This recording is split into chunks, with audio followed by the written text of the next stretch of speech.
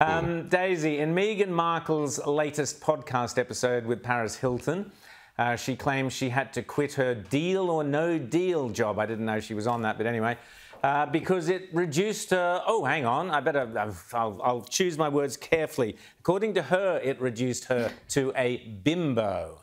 What did you make of this, Daisy?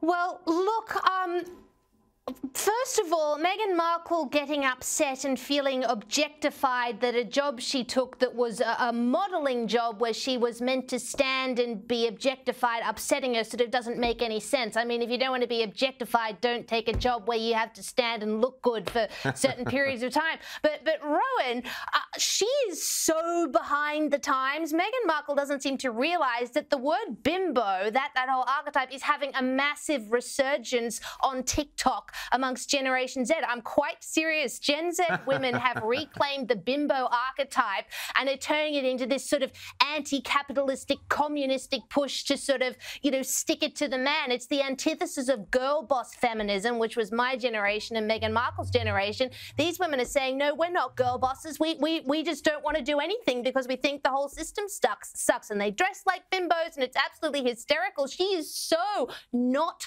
trendy. Honestly, Rowan, that she has totally missed this. It's just another sign of how irrelevant she is. She can't even get pop culture right.